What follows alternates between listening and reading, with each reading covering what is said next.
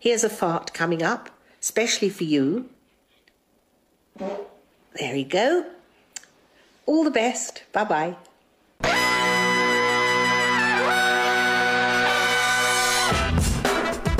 Good morning, sweet world, and welcome to the No Dunks podcast on the Athletic Network. It's Thursday, April 4th, 2024, but this is The Drop. I'm J.E. Skeets here in the Classic Factory, and alongside me, the bearded one, my top shot hot boy, Trey Kirby. Ayo. Ayo. And over yonder, the man making the magic happen, super producer, JD. Hello. That's super producer worldwide Wob, not just producer. Thank you. Super producer I appreciate of that. No Dunks and Is This Good? And No Buffs, which is coming up in mere hours here. You Survivor fans, around 1 p.m. Eastern, TK, JD, and myself breaking down episode 6 of Survivor 46. Weird episode. Survivor Limbo going on. So we'll get into it. It's got its own YouTube feed, its own podcast feed, all that good stuff. And then tomorrow, because we're doing The Drop today, this is our final live show, but we got a fun one premiering at 10 a.m. Eastern on YouTube, obviously turning it into a podcast as well. Film session. Tass and Trey talking with the directors of the basketball documentary Handle with Care, the legend of the Nautic Streetball crew. Awesome doc. So you guys will be chopping it up with them. That's tomorrow. Can't wait. So let's get into today's basketball content. The Drop, rapid fire fun. You're taking over for worst of the week. Yeah, some good candidates this week. Okay, got some nominees. And we had some insane results in the NBA last night. We're starting today's show with Malachi Flynn. That's right. The Pistons bench player, Malachi Flynn, former Raptor, former Knick for a second. Plays for the Pistons. He put up 50 points in a loss to the Hawks last night. His previous career high, 27. Malachi Flynn goes for 50 in the Fortress. What? How many names would you have named before you got to Malachi Flynn as a random guy who's going to score 50 points? 300? Yeah, like, when would that have ever come up? It's, yeah, about that. I'm like Sadiq Bey, man. That guy had a 50-point game. True. He's a starter. He played big minutes. He shot threes. Malachi Flynn, though, going for 50. The way I found out about this was in a group chat, Skeets. I was not locked into Pistons Hawks last night. What? Sorry, I thought you were sicko. Look, I've taken a lot of Hawks lately. Yeah. I certainly have. But then I see a text. Who was it? Gavin, I think, sent it. It said, Malachi Flynn? I was like, what'd this guy do? A cool dunk? That would be surprising to me. Malachi Flynn throwing down a huge dunk. I go to the box score. He didn't start. So I got to scroll down. 50 points you see off the bench, joining Jamal Crawford on the Suns and Nick Anderson on the Magic, guys that score 50 off the bench. He averages 5 points per game in his career, so he could go scoreless the next 9 games and just keep it perfect. This was incredible. Just seeing this happen, it's on par with me for Ben Uzo getting a triple-double in the last game of the season, for a guy that's a completely random name. And it just shows you how good NBA players are, because, I don't know, I guess that if you had asked me before last night, how many NBA players can score 50? I would have been 50% of them. But now I'm 90% of them. If Malachi Flynn's putting up 50 in a game. Incredible. He also had 6 boards, 5 assists, a whole bunch of steals in 34 minutes. Yeah, coming off the pine. His name automatically gets added to the list of random guys to score 50 in a game. We are talking your Corey Brewers and your Tony Delks, and really your Jamal Crawfords, who did it at 39 years old in the final game of the season. But you see there, this was Tim McMahon tweeting the lowest career average entering a 50-point game. Malachi Flynn, 5.2. Oh yeah, Terrence Ross, there's another one back in the Raptors doing that one, 7.4, and some other names there. But I was when I saw the WhatsApp message come through, Malachi Flynn, and then you see that it's 50 points, you immediately go, okay, how many threes did he hit? That's immediately what I thought. I was like, damn, he must have hit 10, 11, 12, maybe more three-pointers. He only had 5. This guy was cooking in the mid-range. He was cooking at the rim. A lot of layups. He could have looked at his left hand all night. Did you see how many left-handed layups he had? He's got a great left. I then had to check, hold on, he's not left-handed. He's shooting with his right.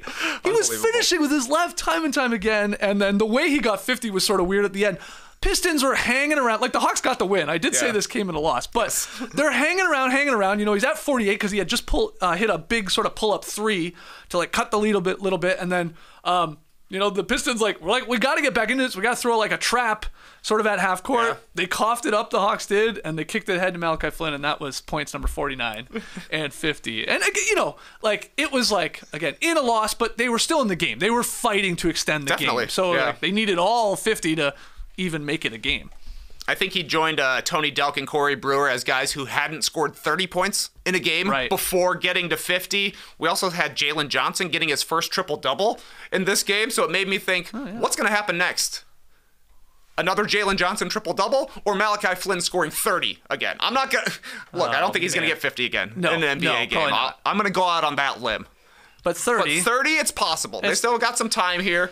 Maybe he gets a start now that we see how much of a microwave scorer he is. But just wild stuff to see Malachi Flynn put up 50. Like, when Saddiq Bey did it, it made sense a little bit, right? Like, even Corey Brewer was a number 7 draft pick. Like, he was a high pick. Yes. Tony Delk was a great player in college. Malachi Flynn, it felt like he got drafted because he was similar to Fred VanVleet by the Raptors. It never worked out there. He's been traded around. He hasn't really found his place in the game, but then he goes out for 18 for 25. I didn't really feel like he was ball hogging that much either. No. He was taking good shots, also had 5 assists, 5 steals, like clearly the best game of his career. He said he wasn't going to enjoy it all that much because the Pistons did lose. This is a very Pistons accomplishment. A reserve scores 50. Their 2 other high scorers have 11 points. Their biggest lead is 1, and they never lead in the second half of the game. This was very much a Pistons thing going down, but really cool for him. He said he'll enjoy it in a couple of days. He said he had never even had a 50-point game in any level of basketball. He said in high school he had 49 and his coach took him out. And he was still pissed about that. You know, he could have had 50 in that game, I guess. But for those that don't know, he was the 29th pick in the 2020 draft. And he had some bright moments, honestly, as a rookie for the Raptors, but then struggled to find any sort of consistent role. There was always like a small little group of Raptors fans that were convinced this guy was a hooper and should have got more chances. But, you know, then he gets traded in the OG RJ Barrett deal there with quickly going, so he's moved to the Knicks. And then he gets traded again, part of the Bogdanovich and Alec Burks trade to the Pistons, and that's why he's there. Again, I mean, I think you could have quizzed like actual NBA fans last night before the game, like, do you know who Malachi Flynn plays for? Do you know who Malachi Flynn is? You could start with that, and then if they said yes, do you know who he plays for? I'm not sure you're going to get a lot of correct answers, but here's my final note on this incredible performance. My buddy Grish, your buddy Grish, our buddy Grish, he is on a live sports event heater. Let me explain. On Monday night, my buddy Grish is in Houston to watch the Astros pitcher, Ronel Blanco, throw the first no-hitter of the season. Grish is there. He's cheering for the Jays, who got waxed. They got no-no'd. But, you know, at some point in the 7th, especially 8th inning, you're like, I'm here. I want to see a no-hitter. Yeah, I would do the same, right? Course. So that happens. Guess where my buddy Grish was last night? He was down at the Fortress watching his Pistons lose to the Hawks. But what happens? You get the most random 50-point game in NBA history. I think that's fair to say. So here is his schedule, guys. He's headed to Cincinnati for a baseball game on Saturday. The guy's a sicko. The guy loves sports. He just wants to check off every stadium and all that. But Saturday, Mets, Reds, my buddy Grish in attendance. Okay. What's going to happen? I think somebody's going to hit for the cycle, or, I mean, look, a perfect game? Yeah. That would be next level. If that happens, then it gets officially creepy. But I was like, maybe somebody hits for the cycle, maybe like somebody steals home, like something like really rare, but like semi-achievable. Yeah, Fernando Tatis, 2 grand slams in the same inning. Sure. Mark Whitten, isn't that a guy who hit 4 dingers in a game once upon a time? You got to go to a lot of sporting events to see these kind of things happen. Grish is doing it. Did he order a Malachi Flynn jersey last night? I know that guy loves jerseys. Yeah, my godson will be wearing a Malachi Flynn jersey next time I see him, no doubt. Yeah. Who's the star player on the Reds? L.A. De La Cruz, the young guy? Oh yeah. It's not Chris Sabo anymore, huh? No, it's not Sabo. So I think De La Cruz is going to go for a hit for the cycle there on Saturday. Crazy stuff. Any other notes there on an insane 50-point burger? Well, not specifically about Malachi Flynn, but the Hawks did tie the Bulls for technically they're tied in ninth right now in the Eastern Conference. The Bulls, though, have the tiebreaker on the Hawks. They're up 2-1 this season, but the Hawks have definitely been playing better than the Bulls have in the past couple of weeks here. They've won 6 of their last 7. I think they're second in offense in those seven games, 12th in defense, 5th in net rating. They're peaking right now. The Bulls are kind of scuffling, winning games that they should lose and losing games that they should win. So selfishly, I wouldn't mind if it keeps up like this, because I'll go down to the play-in tournament with Grish, and we'll see somebody break the 100-point game or something like that. Exactly. But it doesn't count because it's in the play-in tournament. Oh, wow. Imagine that. Somebody goes for 101. DeRozan, 101, game winner, doesn't matter. Doesn't matter, yeah. All right, moving on. The Celtics clinched the NBA's best record last night. Runaway victory against OKC. Now, there's no SGA. There's no J-Dub again. People are starting to wonder, are the Thunder tanking the season away here a little bit? And here's what I mean. They don't want the first or second seed. Because have you seen the teams in the play-in? Like, you could be looking at a Curry Warriors. You could be looking at a LeBron Lakers. Hey, you know what would be nice? Maybe that little third slot, because they've fallen to the third seed. Anyway, Celtics just beat the snot out of them. I mean, they trailed for like 62 seconds in this game, Boston did. Yeah. And Porzingis was a monster, 27 points, 12 boards, 5 blocks. Great call from Mark Jones on the call. Put Thunder players in the friend zone. That's what Porzingis did on the block. Great line.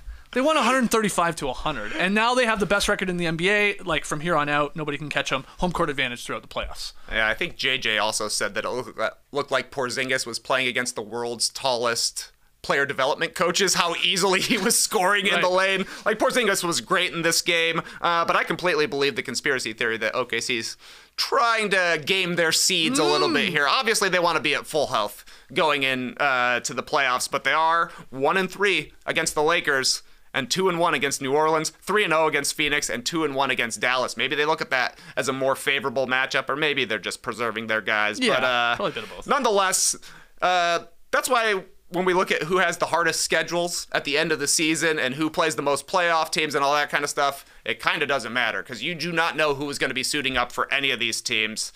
As for the Celtics, this has got to be the year, right? Like, if it isn't this year, when is it going to happen? They've got the best record in the league. They got 60 wins. They've got a historic point differential, currently 5th behind 4 title teams, best in the NBA since KD's first season with the Warriors. Wow. They're healthy. Yeah. They're pretty balanced. Like, literally the only question mark you would probably have about the South, is maybe their bench, right? Like, some of the bench guys aren't quite as established as their starting lineup is, but obviously their starters are going to play a whole bunch. So, I mean, the Celtics are going to be the favorites, certainly in the Eastern Conference.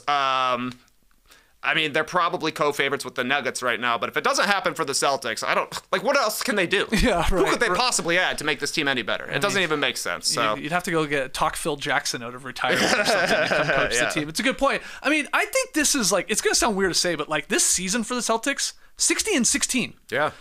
They're very likely going to be, a 64, 65, 66 win team here.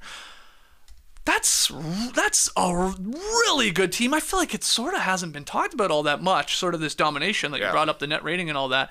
But then you go back over the last couple of years and you think of the teams that have won, let's say 64 plus games. That's rarefied air. You start to get into that. The Suns won 64 games in the 21-22 season. Mm-hmm. That one ended poorly with a Game 7, one of the worst performances we ever saw in a Game 7 to the Dallas Mavericks in the second round. The Rockets won 65 games in the 2017-18 season. They lost in 7 games in the Western Conference Finals. This is the whole Chris Paul series and all that. And then before that, the Warriors won 67 games in the 16-17 season. They went on to win the title. I just bring that up because the Celtics are going to be a part of that list. I think they're going to have 64, 65 wins. And we're going to see here, is it some upset in a second round or conference finals, or is it winning the title, or is it losing to the Nuggets because nobody can seem to beat them? Mm-hmm. We're going to find out here, but it's a great point of what do you do if you don't win this year? If you win 65 games, you're clearly the number 1 team in the league. You have the depth, you have experience. I don't know. I honestly don't know, except all right, run it back, and hopefully everything breaks right for us the next year. But we'll see. I mean, the Celtics go to the conference finals all the time. Basically, they're there every single season since Jason Tatum and Jaylen Brown have showed up. But this is domination in the Eastern Conference. The Milwaukee Bucks are 13 games behind the Celtics in the second seed. The Hawks and the Bulls are closer to the Bucks than the Bucks are to the Celtics. That's crazy. Wow. I mean, I'd like, what's the biggest gap between the number 1 seed and the number 2 seed over the last, let's say, decade? Has anything ever been bigger than 13 games, which could doubtful. even Sounds like a Schumann which stat. could balloon even more? Yeah, come on, Schumann. He's probably already got that in a power rankings. I'm sure he does. Yeah.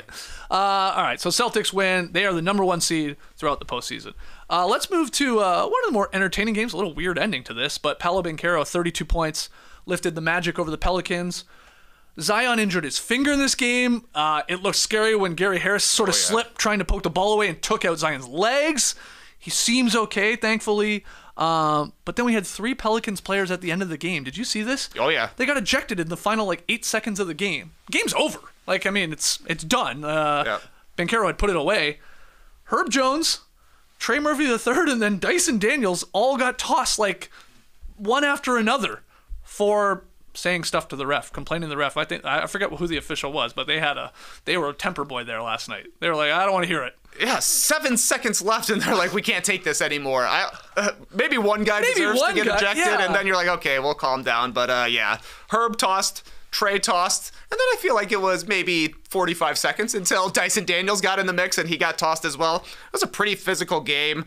Both sides were complaining. There were technicals earlier for players complaining about missed calls, and then, the Zion and Gary Harris thing was probably just leaves a bad taste. Certainly in the Pelicans' mouth, and I think they're not getting calls down the stretch. But these two teams are a cool matchup for each other because they play kind of similar with a lot of size on both sides. They both want to get to the basket for the most part, and then you got a big, huge playmaking dude who handles the ball on both sides in Zion and Paolo. And I thought Paolo was so good in this one. Had a sick dunk, had a Euro, and dunked it right on top of Herb Jones's head. Herb? Just called him Herb.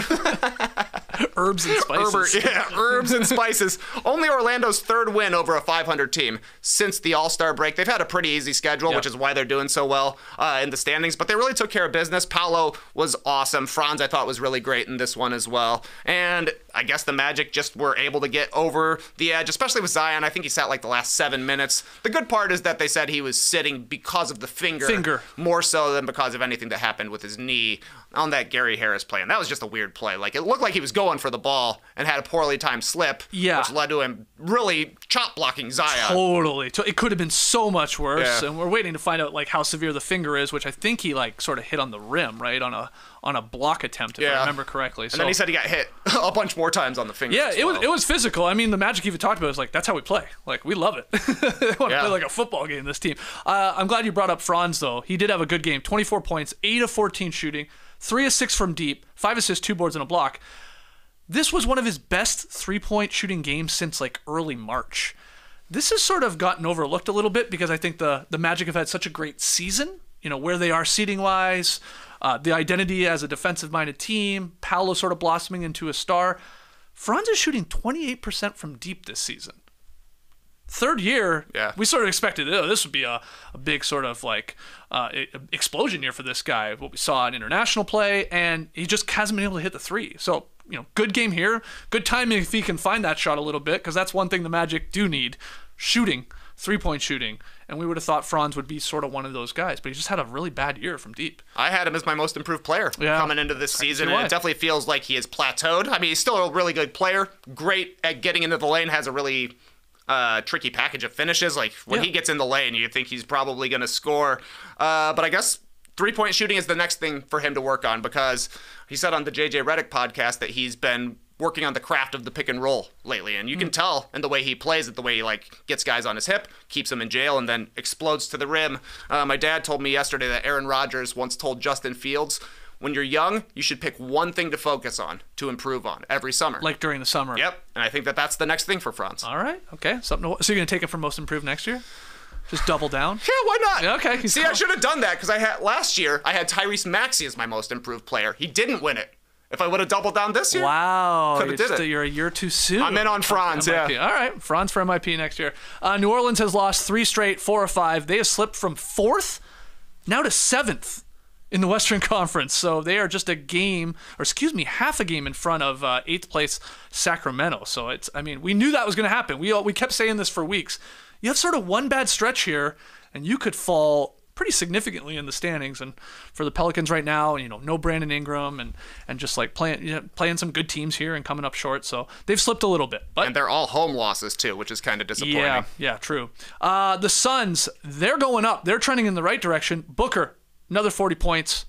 Suns improved their playoff position 122-101 over the Cavaliers. Just the second time this season that Booker and Durant have both scored at least 30 points in the same game. Booker 40, KD 32. Suns have won 6 of their last 8. Yeah, I was surprised to see that was only the second time this season that they both went over 30 because it feels like they can summon that basically whenever they want to, and I guess they can. Like, they're both averaging about 27 points per game, KD and Booker, but there's just not a lot of shots to go around to actually get to that. But that's tricky for the Suns because when you think about the Suns going into the playoffs, you're like, they're going to need 30 from Booker and Durant in a lot of these games, probably 4 times a series. It seems reasonable that they can both do that. We saw it against the Nuggets last year when they combined for 80, basically, in back-to-back games and the ones that they won. Yep. But if they're only doing it twice during an 82-game regular season, maybe there's reasons to be skeptical. But I did think the Suns played really well. And this one, the Cavs did a good job to at least get back into it in the second half. But this was basically a blowout, and it was pretty much over at the end of halftime. I don't remember exactly how many. Phoenix scored 70-something in the first half, and JB Bickerstaff said afterwards, it's really hard to come back from that. And it was. The Cavs were playing from behind the entire time. They just didn't shoot it quite well enough to get in. This was your classic NBA game where one team goes up 20 to 25 points sort of early, first half.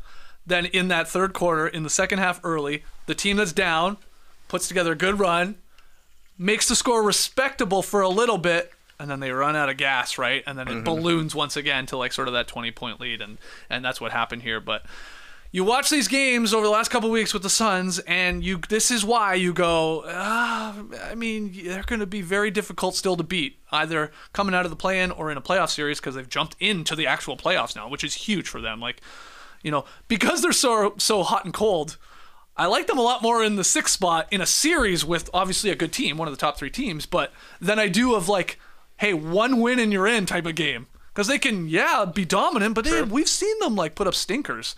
So right now they're in that 6th spot, and they would be playing OKC, which would be a tasty first round. That would be interesting Thunder to see. Suns would be fun. I wonder who the consensus pick would be because Thunder obviously are the better team. Yep. They've got an MVP candidate of their own in SGA and another guy who makes big-time shots in Jalen Williams, but they're such a young team. And then you look on the other side, and it's all guys who have been around for a long, long time. Kevin Durant's got finals MVPs under his belt. Devin Booker has been there. Yep. Bradley Beal, he has played in the playoffs. At least that's something he's got over a lot of these Thunder guys. True. But, I would probably be taking the Thunder, but we'll see how it plays out down the stretch. I know, we can't even get excited about any potential playoff matchup because you're like, well, tomorrow it'll be different. They'll have a completely different opponent, and then, that'll change the day after. Just too jumbled there in the Western Conference. Other games last night, anything you want to touch on? I mean, we had Scoot out-dueling Brandon Miller. He had a good game. Good Scoot game, and they got a win to snap a huge losing streak for Portland over the Hornets. AD monster game as they beat the Wizards. The Nets beat the Pacers, 115-111. The Nets are still eliminated from postseason contention, but still, they beat the Pacers. Jaren Jackson Jr. and the Grizzlies beat the Bucks. Jaren Jackson Jr.'s balling right now. Yeah. Milwaukee is not. And then Anthony Edwards. Nas Reed, drop your Nas Reeds in the chat. They destroyed the Raptors 133-85 to move back into a tie in first place in the West. Yeah. Any thoughts on it? I thought this was a bad loss for the Pacers because they dropped into the play-in now against Philadelphia is who they would have to go up against, and obviously Embiid just came back. We'll see how he looks in a couple of weeks here. But one thing I did like from the Pacers side is they really force-fed Siakam late in this one. He went for 15 points on 7 of 11 shooting in the fourth quarter, but he got 8 shot attempts in the clutch down the last 5 minutes, finished 6 of them. They got him for these kind of moments. Yeah. Somebody who can be an ISO scorer and you can just dump the ball to, and hopefully he can get a good shot. He was pretty good in this one. The bad side is that they just couldn't get a stop against the Nets during clutch time, and then Obi Toppin had like a brutal turnover and then a really brutal 3-point shot as well that kind of put the comeback, halted the comeback. Yeah. But I do like seeing the Pacers working to get Siakam involved late, because there have been a lot of games that I've seen the Pacers give it away in the clutch, and it just feels like they're ignoring Siakam just because they don't really understand quite how to fit him in yet. That's probably something that happens over the summer whenever he signs his deal and Rick Carlisle has a chance to draw up offenses that are centered around a point guard in Halliburton and Siakam rather than like Halliburton centered. So, you know, they lost the battle, but perhaps they'll win the war. Possibly. And again, the Bucks lost. I didn't see who Doc Rivers threw under the bus last night. Maybe the bus driver himself. It's possible. I mean, they lost to the Wizards and the Grizzards in back-to-back nights. It's not bad, and if you it's not good. And if you look at the standings here in the Eastern Conference, sort of at the top, the Bucks are only 2 games up on the Magic, only 2.5 up on the Knicks. You know, it's Milwaukee, Cleveland, Orlando, and New York. 2 through 5 there. We thought Milwaukee like a couple weeks ago. We're like, oh, okay, they're clearly the number 2 seed. No, they're not. They're not even guaranteed to be hosting a first-round series. They probably will still, but it's not good here. I know Damian Lillard again last night. It looked horrible without. No Middleton, I think, as well. Yeah. So short guys, but still. We're talking about what did you call them? The Wizards and the Grizzards? The Wizards and the Grizzards. It's not good. It's not good. You would like to be peaking right now. Yeah. Or maybe they're trying to game some seeds too. I don't know exactly who they would be aiming for to play in the first round, because if they dropped a 3, they would be playing against the Heat. That didn't go well in last first round. No, you're right. I guess because like we were just saying with OKC, are they like, oh, we don't want to see Embiid if he comes out of the play-in, or we didn't want to see Miami if they come out of the play-in again, but now Miami's up to 6. Yeah, you can't game the system like that. You just got to win the games, Doc. You got to win them. All right, let's move to some Basketball Hall of Fame news. Yesterday, Shams reported that Vince Carter and Chauncey Billups have been elected into the Basketball Hall of Fame class of 2024. There will be more names announced this weekend, part of the Final Four festivities when they do this. So we'll get the full 2024 class, but these are the big NBA names. Shocked at all by the selections of Vince Carter and or Billups? I would say Chauncey Billups is more of a surprise than Vince Carter is. Vince had such a long career, had such high peaks. Obviously, unlike Chauncey Billups, he never got an NBA championship. Nope. But he was one of the great players, all NBA several times. Chauncey, though, I do think is a little surprising, though he does have a Finals MVP, which matters. I think there's one guy who has a Finals MVP, Cornbread Maxwell, who is not in the Hall of Fame. Did he go in? I don't know. At least that was the stat a while ago. So Vince Carter, I think, certainly deserving. Chauncey's going to be one of those borderline guys, I do believe. But he was a good player. It's just at a weird time in the league, like the mid-2000s when the Pistons were dominating and people were not the happiest with the way they played in the Eastern. But they were like a sort of an Eastern Conference dynasty. Yeah, sort of. I mean, they were always in the Eastern Conference. They're like the Celtics. They're like the Celtics. But they got one. They got through once upon a time. It's a fair point. It's wild when you think about these two guys. Vince Carter, 8-time All-Star with the Raptors and Nets, sort of earlier in his career. And then he had a whole other decade, bouncing around on other teams to become more of a journeyman to help him score over 25,000 points. He ranks 21st all time in points scored.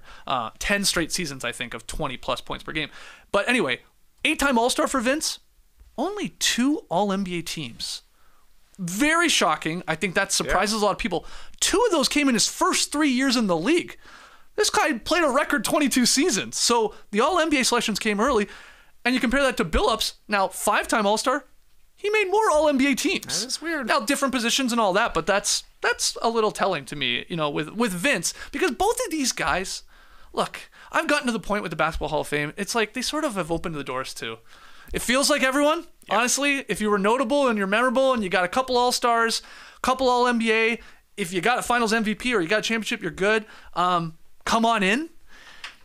Is it broken? Is it watered down? I mean, it feels like it, if I'm being honest. Like these two guys, even Vince, I'm a Raptors fan, right? Even Vince, I think if you take away the journeyman part, like give him a more normal career of, let's call it 15 seasons, and, very little playoff success. I think he only won 3 first rounds as the main guy. He won 1 with the Raptors and 2 with the Nets.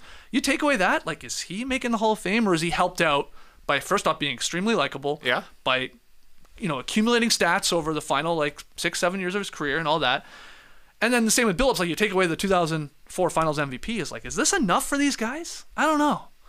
They don't scream like first ballot Hall of Famers. I would agree with you. Right? Yeah. But I also think we're going to get a lot of guys from the mid-2000s that are like that. Yeah. At a time when, basketball wasn't at its greatest, and they had to change the rules, basically, to increase scoring in the league. If you were able to score like 18 points a game in 2004, maybe that is Hall of Fame worthy. True. But I'm kind of with you. But Vince, I am seeing, did finish 11th in Sixth Man of the Year voting at age 40, so Okay. that probably helped. Yeah, when you look back at the last couple of Hall of Fame enshrinements or classes, I guess, 2023, bangers, Dirk, Wade, Pau Gasol, Tony Parker, Okay. right? But then the year before that was the Manu Ginobili, Tim Hardaway. Great players, good players. But again, those are levels down. Manu's helped out by the international career and all that. Year before that, it's Bosch, it's Pierce. And then it's like guys like Ben Wallace and Chris Webber. Again, those borderline guys. The year before that, 2020, it's an all-timer, Kobe, Duncan, and Garnett. But the one before that, you're talking like Vlade, Sidney Moncrief, Paul Westphal, Jack Sikma. Like there's like levels to this, right? And then the year before that, it's Grant Hill, Ray Allen, Steve Nash, Jason Kidd. My point is, Ups and downs. Yeah, You got to time your retirements. A little bit, and this is a down one if these are the lead NBA guys. And then, there's other guys like we've talked about before. Mitch Richmond felt like he was like a bit of a tipping point one. Yeah. Even Tracy McGrady. Yeah. Despite the All-NBA selections, all the scoring, not a lot of playoff success. I used to get really upset about this. Now I'm just like, okay, it is what it is. I'll see your speech. Yeah, I'll see your speech. I'll watch you. I liked you. You were a winner in Billups' case, You were memorable in Vince's. I mean, you probably kept a franchise in Toronto, for being honest, from what you were doing. So congratulations. But it doesn't feel like the Hall of Fame of old. I don't know. It doesn't. At a certain point, they just were like, hey, come on, Ellen. Come hang out. You got 5 All-Stars. You got a couple All-NBA. That's enough. Yeah. Brings us back to yesterday. Rondo's getting in. Rondo's getting in. I mean, as a Lowry fan, and I've said this before, you want Billups to go in. That helps the chances of a guy like Kyle Lowry down the line to make it. He's got no Finals MVP. He's got the championship, though. He's got more All-Star selections, less All-NBA, and he's not going to add to that. So it'll be, a little close. But if Billups gets in, you look at the numbers, they're pretty comparable. Very similar. They're pretty comparable. But would you rather be nicknamed Mr. Big Shot or Half Man, Half Amazing? They're both incredible nicknames. Great nicknames. Hall of Fame nicknames. Jesus. Hall of names. Which one would I rather be called? Mr. Big Shot's pretty. I mean, Vince also has Air Canada. He's got a lot of great nicknames. Yeah. Vinsanity is cool. Half Man, Half Amazing is such a good. I'm gonna go with that one. All right, I'll be Mr. Big Shot. Okay, cool. In other NBA news, just quickly here, the Hornets coach Steve Clifford is stepping down at the end of the season. That's it for Steve. We got Steve Kirby in attendance, and we're talking about Steve Clifford. Got my own coach, Steve. Here. Yeah, that's right. Woj reported that Charlotte's new EVP of basketball operations, Jeff Peterson, and the co-owners there, Rick Schnall and Gabe Plotkin, I just love saying those guys' names, were open to bringing back Clifford as the coach next season. But Steve himself wasn't prepared to commit to another year of the grind. Sounds like Steve Kirby, who just retired, wasn't committed to another year of the grind. Were you shocked by this? No, No, not at all. It definitely seems like Steve Clifford has been done for a long time. The guy was just taking shots at his own team in press conferences like months ago. He's like, everybody can score 16 points a game. Malachi Flynn can score 50 points a game. That's a direct quote from Steve Clifford. But basically now it's time for him to get out. He said, I just don't see myself in these next few months having the right energy level. I'm just like you. Your best days start when you feel good. Driving in, if you're feeling not at your best, you're not going to have a great day. Oh, boy. He's basically like, I dreaded coming into work every day to coach this team. And can you blame him? He has had a really tough hand dealt here. Yeah. 58 games of LaMelo Ball in the 2 seasons that Steve Clifford has been the Hornets coach this time around. Even the way he got the job was kind of weird, right? Like, he was with the Hornets from 2013 to 2018. I think he even coached the Bobcats one year. Then he went to the Magic from 18 to 21. Then Kenny Atkinson took this Hornets job and said, actually, I would rather stick with the Warriors as an assistant. So they brought Steve back to hopefully have some sort of an identity. And the identity has been just a disaster Right. for the Hornets. Nothing good has happened for them in the past 2 seasons. So this just kind of feels like the first step of a house cleaning. We'll see what else happens with their front office and that kind of stuff. Yeah, the timing of this news is of note because it does, in theory, allow the Hornets franchise to get a jump on talking to strong assistants, right? Sure. That are obviously with their squads right now, maybe going through playoffs and stuff like that, to get like to them early here, get in their ears, maybe here in the spring and the summer. And it also allows them the opportunity if a high-level coach gets canned because of a terrible playoff performance or something like that, and you're like, oh, okay, we'd like that coach to come in here. It sounds like, though, they'll go the route of a young assistant coach. Woj says Jordi Fernandez of the Kings also coaches Team Canada, just coached them to a bronze medal. People talk highly of Jordi Fernandez. They got any Canadians on the Hornets? I don't think so. They should. Nope. That's their first problem. Maybe that's part of the problem. Yeah, Charles Lee of the Celtics, his name always comes up. Chris Quinn, the medicine man himself of the Miami Heat, and Kevin Young of the Suns. These are familiar names that you always see here in terms of assistant coaches who might get a crack here. My guess is it probably will be one of these guys, and probably should be, with Brandon Miller, Mark Williams, maybe LaMelo Ball if he can stay healthy. Like it's not a bad 3 guys there to start a team around if they can stay on the court. Hey, you got a guard, you got a wing, and you got a center. Right. That's a good start as long as we can get LaMelo out of these raggedy Pumas. Yes. See, LeVar was blaming the shoes. I think LaMelo should go back to Big Baller brand. LeVar Ball. LeVar Ball? LeVar Ball, yeah. I said it out loud. I was like, that is his name, right? Hadn't thought about that guy in I so know, long. he's back, baby. He's back ripping on the shoes that his kids were in. Maybe he'll coach. I'm in Vegas this weekend. I'm putting money on LeVar Ball as the Hornets coach. I'm with you. They should go for an assistant, though. Yeah. I can't imagine a highly sought-after coach is going to want to take this job at this point in time. Yeah, It feels like they're going the other way right now, and I doubt they would trade LaMelo, but I think it was a great season for Brandon Miller. He really put it together. He's been playing on both sides. He seems to be sort of the leader for that team just because he yells at everybody else to get back on defense, which doesn't seem like a commitment that anybody else is willing to make. So I doubt they would trade LaMelo, having signed him to his big deal just recently, but it's tough to build a team around a guy when he's not able to play more than 30 games in a season. So we need to see a 60-game season from LaMelo. Hopefully it's next year alongside Brandon Miller, and you can at least see the outlines of a real team. And this front office, too, it's completely going to be, it's basically now overhauled, right? Jordan sells the team. Kupchak's gone. Yep. And then, now the coach is gone, Yep. so it's going to be the new GM there and new basketball of operations, Jeff Peterson. Picking maybe one of these young assistant coaches to give him a chance. We will see. See you later, Steve Clifford. Do you think he'll be back? I mean, he's 60, I think, young 60s. He's such an old schooly coach, old timey coach. Yeah, in a good way. Yeah, I think he's actually a good coach. You don't think so? I mean, what makes you think he is? He's gotten some things out of teams his previous Hornets stay, and yeah, it's true. He coached them the last time they made the playoffs 8 seasons ago. Something. Yeah. But I'm the Magic got better when they got a new coach. Yeah, that one didn't go well. Yeah. And then this one, you said it. They started trading everyone. Everybody's injured.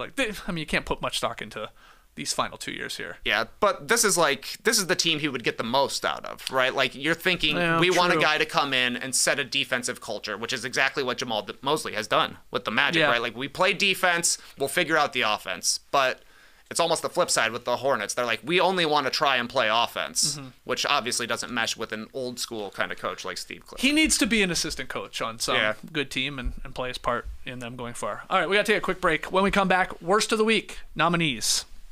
Whoa! Mac is back!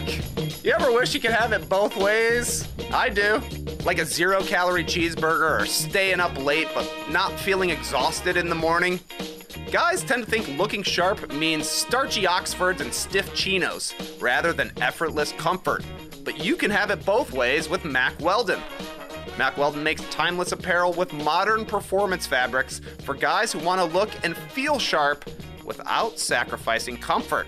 From their light as air underwear to innovative anti-odor tees and versatile yet comfortable pants, Mack Weldon has a full range of clothes that never go out of style. I've got some polos, some tees, some undies, and I love them. Simple, soft, stylish. In fact, I'm wearing Mack Weldon right now. Mack Weldon clothes are designed to fit your style and the demands of modern life. They look like regular clothes, but feel like the latest in modern comfort. If you told me my silver PK Polo was made from 100% cotton, I would 100% believe you. But those antimicrobial silver threads keep me feeling fresher longer. Get timeless looks with modern comfort from Mack Weldon. Go to mackweldon.com and get 20% off your first order with promo code NODUNKS. That's MackWeldon.com, promo code NODUNKS.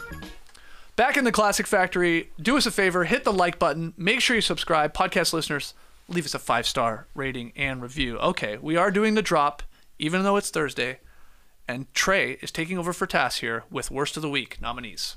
Ladies and gentlemen, the Worst of the Week.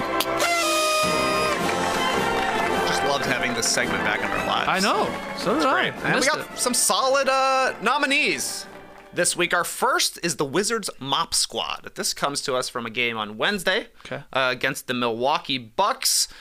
Had some slippage here in the Capital One Arena. It starts with Jordan Poole and Patrick Beverley slipping on one side of the court. The Bucks go down to the other side. Beverley is obviously a little slow to get up here, so the ball comes back for the Wizards. Jordan Poole is going to try and drive to the hoop, but as he drives to the hoop, he slips on where Patrick Beverley had previously slipped, almost slips into Beverley. Both of these guys had to go to the locker room. That's just bad mopping. Yeah, now do you think a part of it was because Beverley didn't seem to come into the play on the other end? So the mop squad was like, they didn't know if they were. Can we mop around him, or what do we? Yeah. Can we get out there? But you're right, very dangerous. Is Drew Gooden on the Wizards broadcast? He was calling him out. He's like, "You got to get there." Well, fair enough. You got to get there. Protect the players. I mean, yeah. Do you think maybe the mop squad should be allowed one timeout per game? Hold on, let us clean. Like they can throw like a coach in football throwing the flag. They can throw a towel and say stop it, stop the play. Yeah. Let us mop here. Look, it was a quick back and forth. Yeah. But I still think they could have got it. Yeah, they're usually all over it. Very fast. So maybe the Beverly lingering in the lane I think that's what was the problem. Not to make excuses for them, but quite dangerous. Very. They did have a nice shot of them on the broadcast very soon after this. They showed all the replays of them slipping, and Pools in particular looked bad. They both did come back in the game, which is good, but they made sure to show us the mop guys getting crazy with them. Ah, okay. Refs are telling them here, yeah. pointing out all the wet spots. I like. Sometimes I'm not convinced those mops do anything. You No? ever think that? I don't know. Because in some spills, either someone spills a drink or, a player down because of sweat, whatever, you see them they're like, no, we need towels. And they call in the towels to really sop it up. So I'm like, what, do these mops work? I really want to check the integrity of these mops. And are they all different? Does every arena have the same ones? Maybe it's like a law of diminishing returns kind of thing.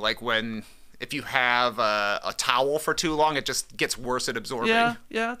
How often are they upgrading their mops or getting new ones? Yeah, we need Pablo Torre to. Pablo finds out. Yeah, exactly. Get it on the podcast. I would love to have a Bounty paper towel commercial where they're look at the differences in absorption for the different kinds of mops. Yeah.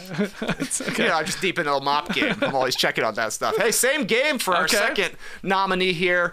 The Bucks transition defense against the Washington Wizards gets a Worst of the Week nominee for me. I mentioned the end of the game one, but this actually happened twice. At the end of the first half, 5 seconds left, Giannis misses 2 free throws. Anthony Gill gets the rebound off the miss, goes coast to coast for a layup. Then at the end of the game, after a Chris Middleton layup, they just chuck a full court pass. Only Pat Connaughton gets back on defense. He blocks Anthony Gill at the rim. Good play to get back, but nobody else is back for the Bucks.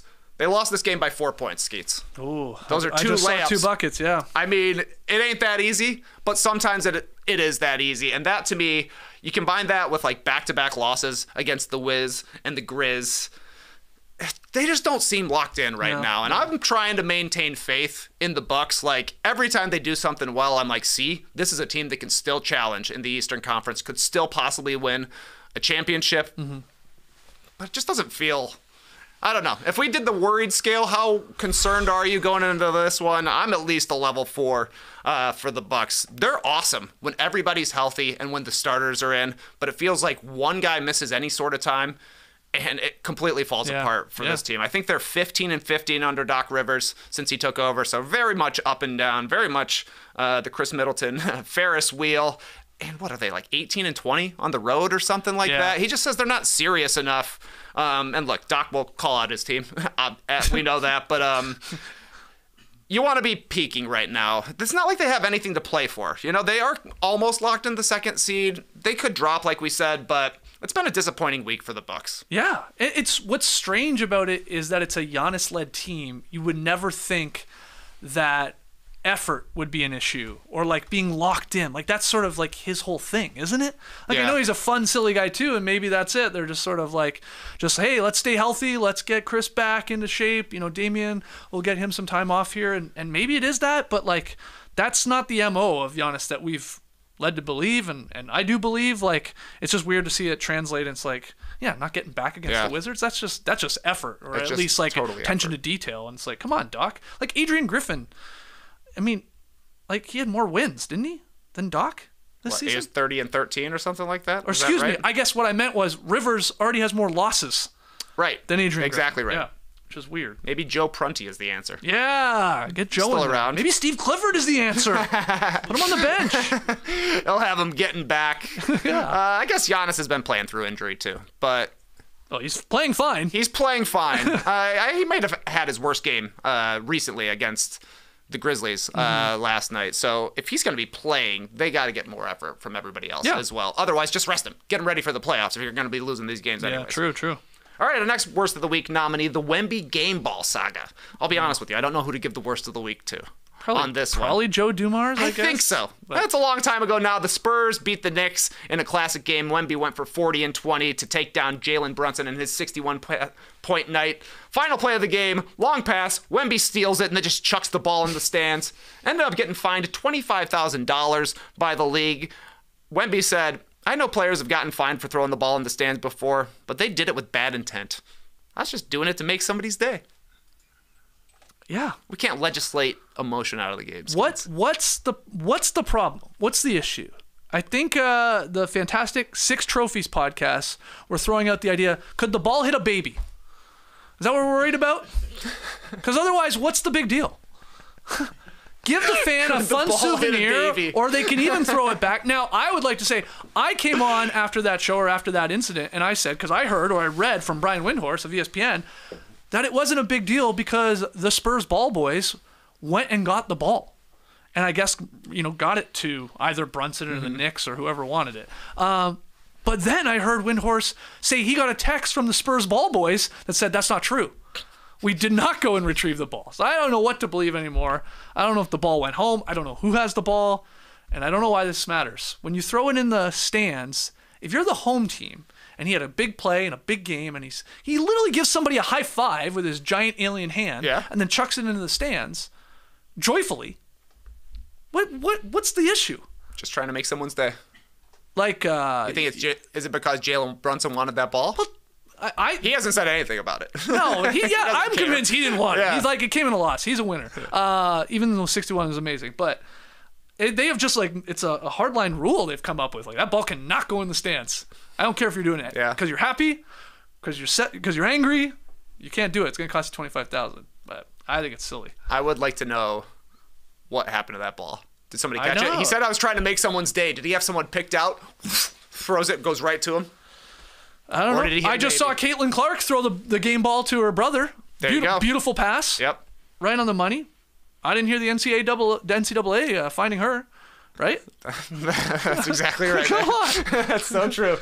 Maybe if you know who you throw it to, it's okay. Okay. They're just holding it for me. That's my family member. $25K for chucking a ball in the stands. Jeez. I think he's got it, though. Yeah. Yeah, it'll be fine. All right. This one, we're calling it almost worst of the weekend. It goes to the Ken Garf Automotive Group. What?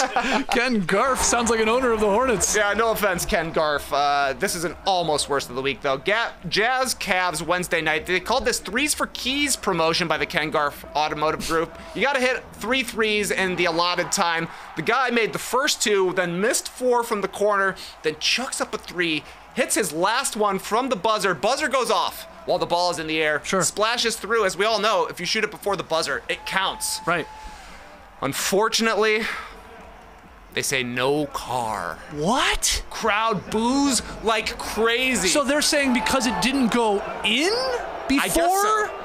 That was the ruling. The allotted time? Wow. You can see the guy here is like giving the double thumbs down to everybody. He's like, no way, man. The crowd went crazy when he made it. Wow. Like, it's exciting to see somebody win one of these promotions. I just saw a guy hit a half-court shot to win 10 grand. It was cool. It's always great. People pop like crazy. He hit 3 NBA threes with a hat on. With a hat on. In whatever it was, 60 seconds. Like, you should reward that. And it was clearly good before the buzzer. Clearly good. Yeah. But this is why it's the almost worst of the week, because they came back out. Okay. Jazz Bear did a video review. They lit the light.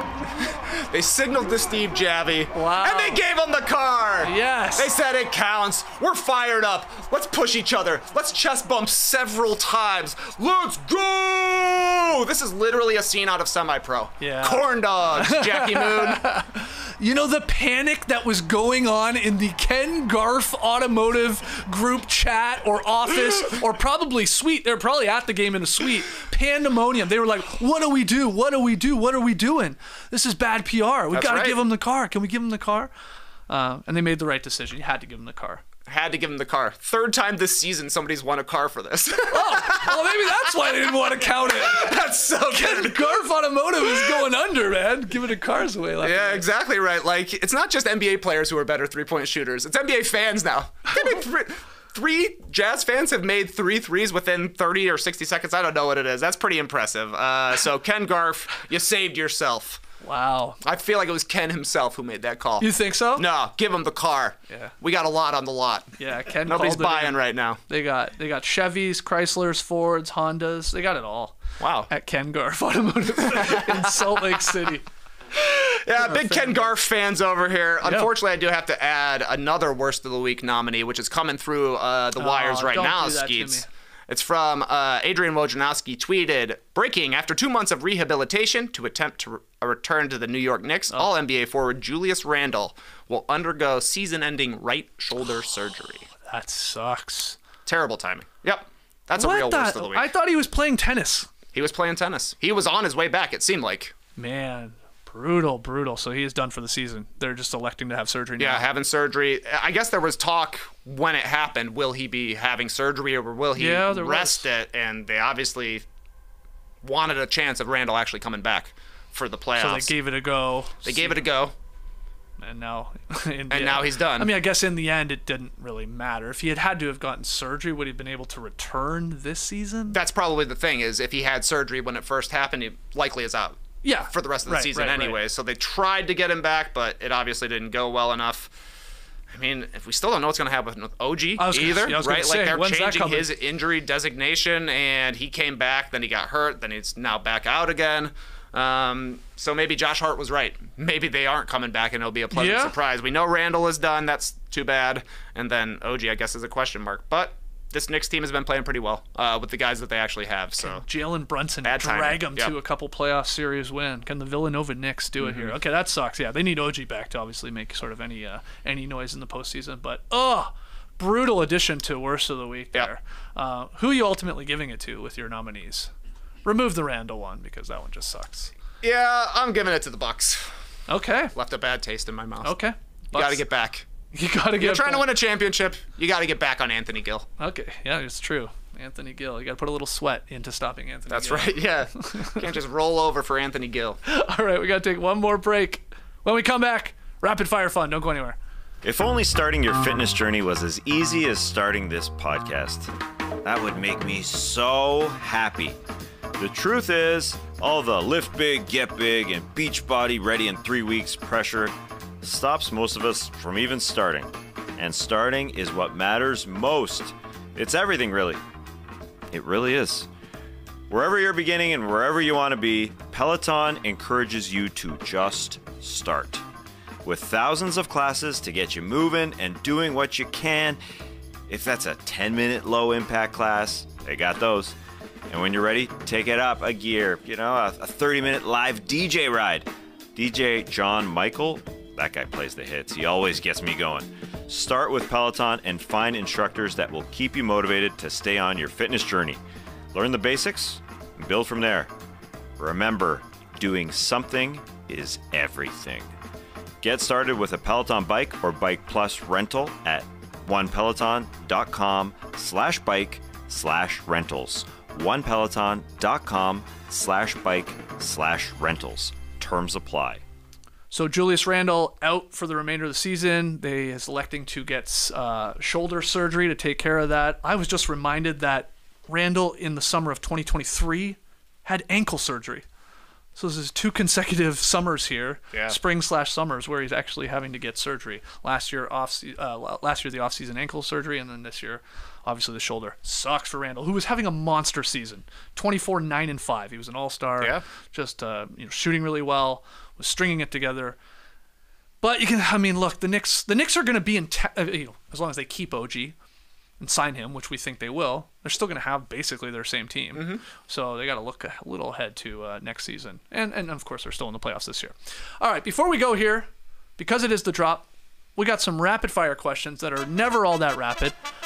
I'll ask them. I'll answer them with you guys. First one, the Pacers social media team asked their players an important question this week. What's the appropriate temperature to start wearing shorts? Tyrese Halliburton, who was wearing shorts in the clip, said about 65. Must have been about 65 that day.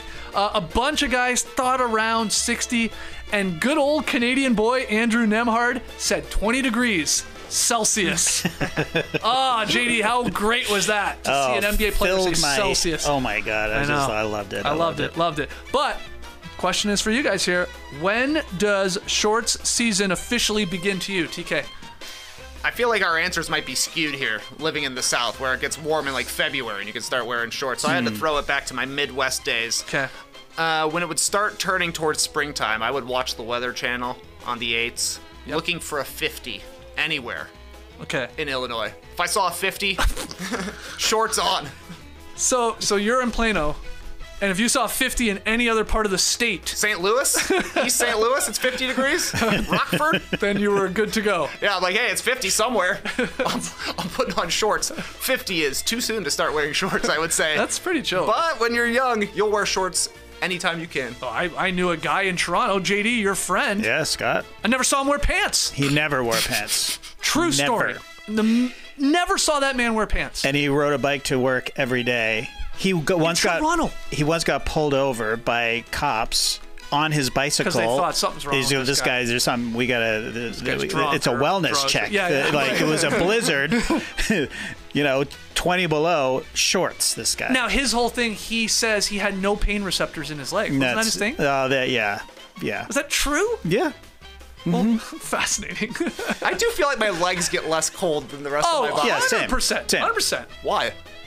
I don't know. It's weird. Yeah, I don't know. It's weird. I feel like I could almost wear here. You could almost wear shorts year round. You really could. Probably. Yeah. You'd be chilly a handful of days. The laundry day, I'm definitely wearing shorts in Georgia. And Trey, my answer is exactly the same as yours, but 10 degrees Celsius, which is 50 degrees Fahrenheit. 10 Celsius is 50 Fahrenheit. Yep. Which again is fairly chilly. It's chilly, but I will add one caveat. It has to be sunny. So the sun's shining, 10 degrees, I think you're fine. Okay. Yeah. My answer to this is, when does short season officially begin? Is whenever Tass rolls into the Classic Factory wearing shorts.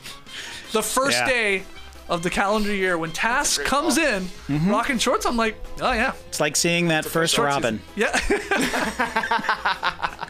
That's right. Tass's legs are like seeing the first robin. That's right. That is, spring is here. When I see that Greek man's legs. So that's my answer. Which is probably, what would you say? He probably pulled it out. I would say 15 Celsius. So yeah, we're getting like 60. Yeah. About that. Yeah. Sun's out. Sun's Big out. part of it. Big part Gam's of it. out. Gam's out. All right. Next one here. Lots of talk recently about the play-in tournament. Can the Suns climb out of it? Well, they just did. Can the Sixers do that? Can the Rockets get in the thing? Can the Bulls and Hawks decide who's hosting the play-in game? It's playing this, it's playing that, but I want to know, what's something that's played out? How about that pivot? That's great, man. Yeah? It's all playing. I want to know what's played out. I was racking my brain on this one. And I think the thing that's played out is dropping a whole season of shows at once. Good one. I love a weekly release. Episodic. Got it going right now for Shogun. Got it going right now for X-Men 97. Okay. What a throwback to the olden days of waiting and getting anticipation and being excited when you see there's a new episode of your favorite show coming out. It's nice to like have a week to talk about the show too, like to dive into the theories and whatever, get on the Reddits or get on Twitter and talk it out a little bit. And you don't feel like you're way behind on something, like, if the whole thing comes out and people are watching it in an entire weekend, you're like, well, I guess this one's just not for me. I'm not going to be part of the conversation. But when it's spread out, you can easily fit in 45 minutes here, 30 minutes there. I'm with you on this because also when it's all released and you're loving it, let's start another one. And then that ends. Let's just go into another one. But that's like binging on anything. Right. It's like, it's like just have endless supply of chocolate. Like I'm just going to keep eating it. I just got my Girl Guide cookies. What do you call them here? Girl Scout cookies, yeah. Girl Guide in Canada. It's a Celsius Fahrenheit thing. We're guides up there, not Scouts. And I cracked open the box and I'm like, here we go. I can't stop these adventurefuls. They're too good. But what if you could get Girl Guide cookies delivered 3 per day? Perfect. Wow. Not too much. You're not A overdosing little on labor cookies. intensive, but okay. No, pair it with my socks coming once a day. Just socks and cookies. Yeah. Interesting. Yeah. I like it. But anyway, that's a great one. So played out, dropping an entire season on any of these platforms. Yep. All right. What do you got, JD? I agree. Mine is super petty.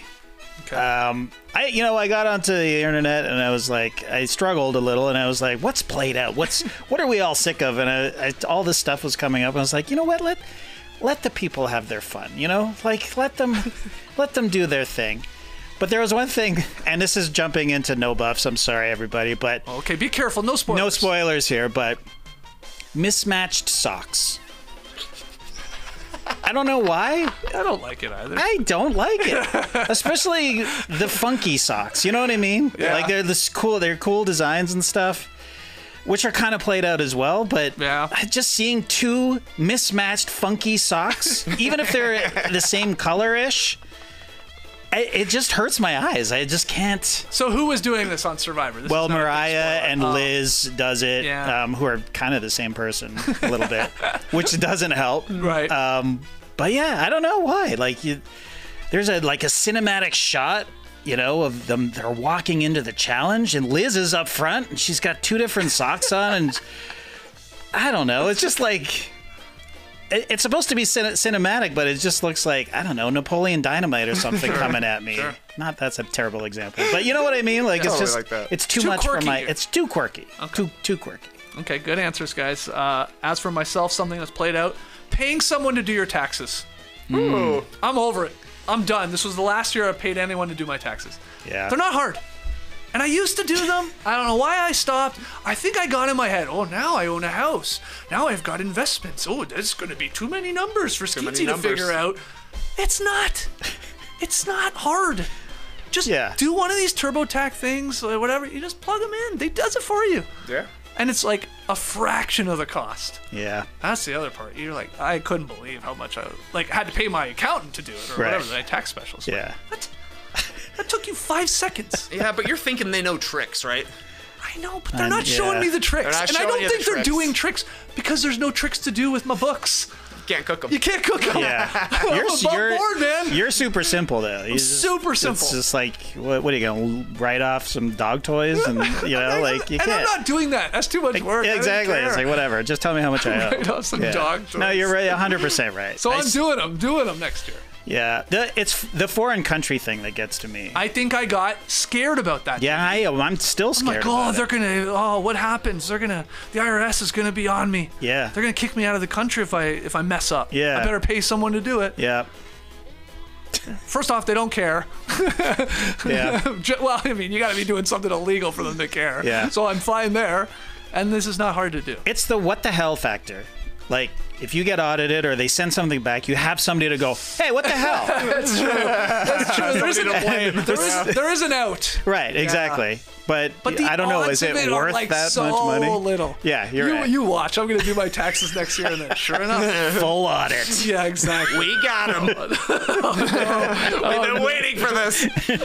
All right, final one here. The Sabrina versus Steph three-point contest was a highlight of All-Star Weekend in Indy, and with the 2025 All-Star Weekend in the Bay Area, Shams is saying there's talk of the contest evolving into a 2-on-2 competition, potentially with Caitlin Clark joining Sabrina and Klay Thompson, or Oakland native Damian Lillard joining Steph Curry. So that's pretty fun. That'd be a nice sort of extension of that event. And we know that Commissioner Silver has hinted at just straight up axing the All-Star game. This guy's over it. He's fed up. The NFL did it with the Pro Bowl. Maybe the NBA will do it with the All-Star game and just say, you know what? Let's explore other competitions, sort of like the Pro Bowl has done. So, with that thinking, what unique event would you like to see added to NBA All-Star Weekend? You can get as crazy as you want here. What do you got? I want a trick shot contest. Okay. While Luka Doncic is in the league, Horse was boring to me when they brought it back, and it was just like, who can shoot the farthest threes? Everybody can do that right now. Yeah. But Luka and Jokic during practice, like when they were just messing around, shooting shots like from half court, shooting bounce-in shots. We obviously have seen Luka make one off the Jumbotron, and he just hit like the 20-foot finger roll. He had a crazy lefty scoop that we didn't even talk about this week as well. I would like to see what they can pull out. I don't know how you judge it necessarily, because I don't want to be like, can you match this? Can you match this? Right. Where else rating them doesn't seem to make the most sense either. So I kind of just want it to be practice, where they're just doing cool shots and making them. Honestly, but like with bigger spotlights on it. They should do. I mean, it's horse what you're saying, or the trick shots, but like the problem is doing it live. That's the truth. But it could be incredible if like you put these guys in a gym for an hour and a half, and you film it, and then you produce it, and you get the best of the best and some of that. But then, of course, it's not live in the arena for All-Star Weekend, so that'd be a little weird. But what if it was like rhythmic gymnastics, where you were just given a ball, you're given a song, you have a set of okay. Yeah, exactly. You want to dunk? Go nuts. If you want to dunk, you want to do like a half-court shot, you want to do off the scoreboard or whatever, and then you just finish the song. You can incorporate costumes, dancers, whatever you want. Just put on a show for 3 minutes. Right. And I guess we judge it. And you judge it. You got Shaq, you got Reggie down there. Well, and they're just judging. You get Brian Boitano down there as well. I don't know, a Russian gymnastics judge just to foil everything. You got to get a guy from Dude Perfect. Yeah. You got to get Shaq, and you got to get a figure skater. Okay. They know. Okay, good idea. I like it. Is that your? I mean, as you sort of tweak that answer. Yes, in a way. So here. I think that they should get rid of the game itself. Game gone. Everyone loves a parade, and we're going to warm cities. I hate parades. No, but I know. I hate parade. You hate a parade, but most people love a parade. Yeah, true. Okay, so you do like a final-style parade, right? So, hey, these are the All-Stars. You trot them out. Because that's the biggest thing about the All-Star game is it's just wow, you're an All-Star. Here's a guy, and he's an All-Star. He's 7-time All-Star. Cool, yeah. And just all the graphics and all that stuff. Okay. But it's a parade, and it goes into the arena where what's waiting for them, sort of Hunger Games-esque, not deadly or anything, but they don't know what's going to happen. So they get in there, and this year, cornhole. Okay, right. Or Bago first. Slam ball. Or they don't know the event. They don't know, and so you still feel the arena. So the bus literally comes in, and it's like darts. Guys, we're doing darts, curling, all drinking stuff, because they're going to be drinking on the bus anyway, like Marc Gasol style, chugging wine and stuff. Loosen them up a little bit. Roller derby. Whatever. Pickleball, of course. For one, your way. Yeah, of course, I have to throw it in there. 5 minutes to say it. Yeah. But yeah, with the parade in. Let's see what they do. Or the trick shot contest. It'd be a great unveil. Yeah, exactly. You ever watch the show Physical 100 on Netflix? Oh, yeah. They do the great, they don't know what it's going to be, right. and then they show them, and they're like, oh. Yeah. Who can so that'd hang be the cool. longest? Yeah, exactly. Yeah, sure. Yeah. I just started season 2 of the Korean version. Okay. Yeah. Yeah. Do you watch it in the original or do you dub it? I don't dub it. Yeah. The Like- dubbing's kind of funny. Yeah, but we tried it, and Nora can't stand it. I can I don't like it live either. with it a bit, but I'll read the Yeah. subtitles. Yeah, no. It's such a It's the funny way show, to do though. It's so funny when I really stop and think about it. And the Korean part, I love. They're so kind. The first episode is my favorite when they all come in one at a time. Yeah. And they're all like, "Oh, that's like a judo master," Yeah. and like, "Oh, look how big that guy is." Yeah. I love that part. Okay, great answers. Mine's sort of similar to yours, honestly, JD. I just went with like carnival games. So ring toss, balloon darts, the one where you use the mallet to hit the target. Yeah, yeah. I don't even That's know a what you cool call one. that thing. You could obviously include the basketball shootout part with the rims are smaller, rims. tiny rims, and they're at stupid heights. And you could even put like Commissioner Silver on a dunk tank. Hell yeah. And then maybe like hit 10 threes in a row or Absolutely. something, like get him involved. Yes. So, because they're all seem to be angry that they're at All-Star Weekend. Right, exactly. So Make it take fun. your anger out on him. And dunk him. Dunk 'em. Or dunk to dunk. The dunk contest. Ooh, well, that'd be pretty cool, actually. You dunk a ball, and if it goes in, commissioner gets dunked in a dunk tank. All right. Few ideas. Free ideas for you there, grasping Commissioner here. Silver. Use any of them that you want. Just give us some, invite us to the game at the very least. Yeah. Or to the Celebrity event. game, maybe. Celebrity game. There you go. All right, that's rapid fire, not so rapid. That's the drop on a Thursday. They said it couldn't be done, but we did it.